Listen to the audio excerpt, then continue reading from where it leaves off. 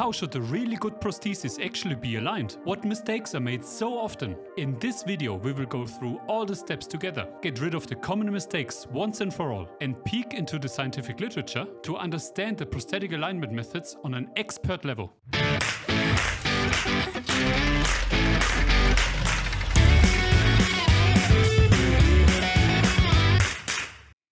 In order to understand the process of alignment on a deeper level, we have to ask ourselves, what is the goal? Now really, what is specifically the goal?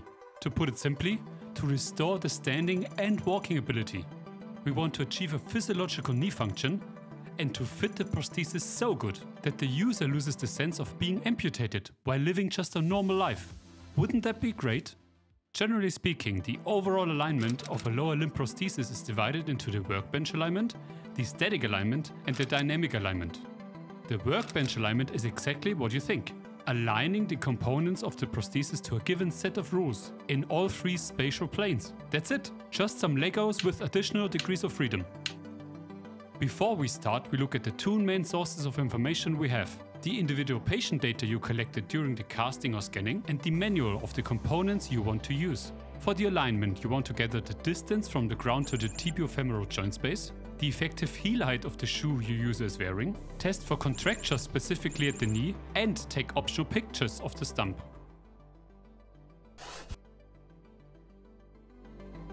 We start from bottom to top. First step is to set the correct heel height. This is the heel height we measured earlier. Some manufacturers recommend to add an additional 5 mm to the heel height. Why? This increases the default plantar flexion of the foot and therefore increases the knee stability, so that our highest priority, the user's safety, is absolutely guaranteed. Now we align the foot according to our rules. Let's start in the sagittal plane. The rule here specifically depends on the manufacturer, so look at the manual. The most used rules are to find the middle of the foot length and let the reference line fall 3 cm behind. Or split the foot into thirds and let the line fall between the dorsal and the middle third. So look at your manual. In the frontal plane, it is good to aim for an external rotation of 5 to 7 degrees. Either you use a goniometer to measure it out or use the scale on your alignment device. The supination and pronation should be neutral, so that the middle of the foot has ground contact. For your reference line you can use a laser, a simple string with a weight on it, or a more advanced alignment setup, like this. Now we jump to the socket. First of all, we need the correct height. Good that you took the measurement during your casting or scanning session. In many cases, the distance from the ground to the tibiofemoral joint line is used. Just make sure to measure from the heel space that you're using. If you're measuring from the ground, you have to subtract the 5 mm we added earlier. If you're not sure, you can roughly orientate yourself on the lower edge of the patella. Some prosthetists like to reduce the height of the prosthesis for about 5 to 10 mm in order to increase the toe clearance for the patient. If you are unsure, please talk to an experienced colleague. Now we align the socket in all three planes. We have to divide the socket in the sagittal and frontal plane exactly in the middle. Please ensure that the socket is also rotated correctly, to ensure that the reference line is not shifted to the side. Sagittally, we mark the reference point 2 cm above the tibiofemoral joint space. This is the pivot point of the knee, on which we will be tilting the socket. How much?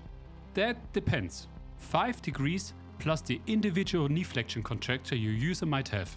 This ensures that there is enough extension reserve left over during the gait. That means our reference line now goes through this point with our individual flexion tilt and the reference line on our prosthetic foot, depending on the instructions from the manufacturer. That is the sagittal workbench alignment. Manageable, right? In between, always check if your socket is rotated correctly. The frontal midline can be a bit tricky. This alignment should be physiological, so no adding or subtracting any values. You can also measure the adduction angle during your scanning and casting process. The medial-lateral alignment should be the following: between the first and the second toe through the lateral to mid-patella edge. And after you check the rotation again, we are finished. Even though there are clear guidelines for the bench alignment, there are still common mistakes which are being made way too often. A balance between dynamics and safety. Did somebody ever tell you that you have to choose between dynamics and safety of your prosthesis? A prosthesis should always be safe. Always. You can of course later on adjust the alignment and tune the gait pattern, but safety is always priority number one. The prosthesis needs to stand on its own. Sounds sensible, right? We can stand on one leg, therefore our prosthesis needs to do the same. Wrong. Some do, some don't. This says nothing about the quality of your prosthesis. Just go by the book. Every user is unique, and some require adaptations in order to max out their potential. But before you do that, you have to learn the basics well enough in order to know when to deviate from the book. Not giving yourself enough time to learn and practice. Prosthetics can be difficult. Every user has their own needs. You need to build a few prostheses for your experience to grow. That is completely normal. So don't beat yourself up when something does not go according to plan. The typical bench alignment method you just saw is not the only one out there. I'm gonna explain briefly 2 other popular methods, and we look at the scientific literature, which of these are the best. The vertical alignment axis method uses a different approach. When we draw all the different planes in your prosthesis, we get an intersection line between all the planes. This line is described by the VAA method, the vertical alignment axis, and is used as the main reference. Using this line, we place the socket center right onto it and the prosthetic foot along the line at the intersection between the middle of the foot and the last third. Adjust for socket flexion and rotation and you have your alignment. The anatomical based alignment method, or short ABA, uses anatomical landmarks as its main reference. Either a standing frame or in supine position, the alignment is transferred on the cast using the alignment rods. This aligns the hip, knee and ankle joint center on a straight line. A simple way with clearly defined landmarks on the user itself. So what is the best method? These studies try to find out exactly that. Ikeda et al. Recruited 7 unilateral below-knee amputees, on which all 3 alignment methods were tested. Reisinger et al. Recruited 5.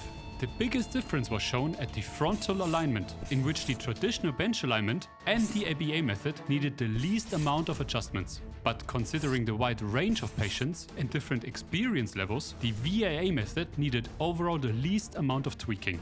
This is very useful when you're building monolimb prosthetics, which are hard to tune after the fabrication. In summary, it all comes down to your own preference. All 3 methods can provide you with a sufficient guideline for your alignment and a good foundation on which to learn on. See you next time at Got It!